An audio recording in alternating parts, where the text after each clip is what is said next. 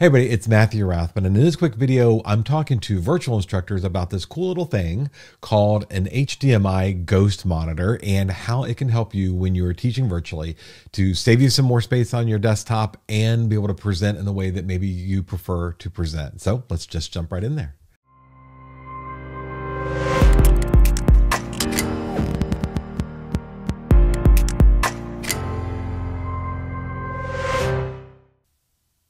Okay, so let's talk about the problem we're trying to solve here. I have a fairly large screen here. It's great. It does the job. I don't really want extra screens and monitors all over the place in my office. But there are times when I am presenting that I want a little bit more real estate on that desk to maneuver things, look at notes, and do other things.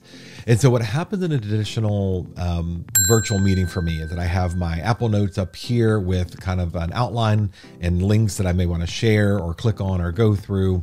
And then I'm going to have whatever product I'm using. So this will work whether it's on PowerPoint or Canva or Keynote, but right now I'm going to use Canva as an example. So I have Zoom open and I am going to present, and I really want maybe the instructor slide view or presenter view to come up so I can see upcoming slide and whatever notes I have there, as opposed to just the shareable screen that the learner is going to see. And so I'm going to go ahead and click on present here and notice yet another window pops up. So I have my window here, again, whether it's PowerPoint or Keynote or in my case Canva, I have that here. And then I've got this other screen. And so what I would normally do is go in to Zoom and I would share this screen. So I want to go share this with the learner so I see the window they're seeing, but I also see it here in my speaker view.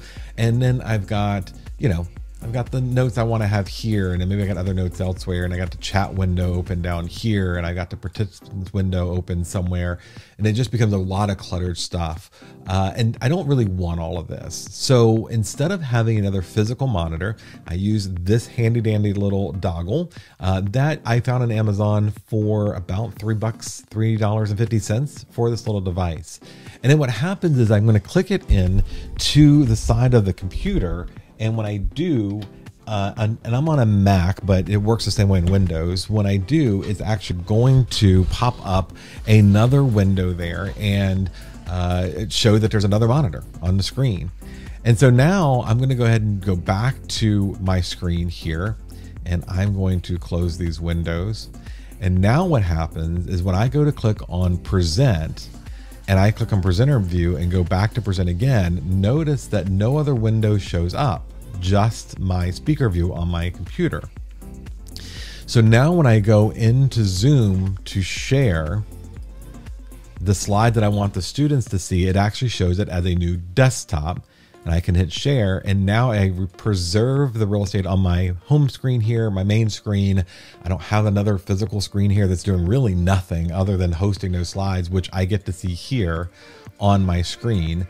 But what the learner sees is what I shared on another monitor. So $3, $4 for them on Amazon. I thought this was a brilliant solution to make me be able to breathe better and have less clutter on my computer screen and a fake monitor for those slides to be presented on. I hope that works for you too.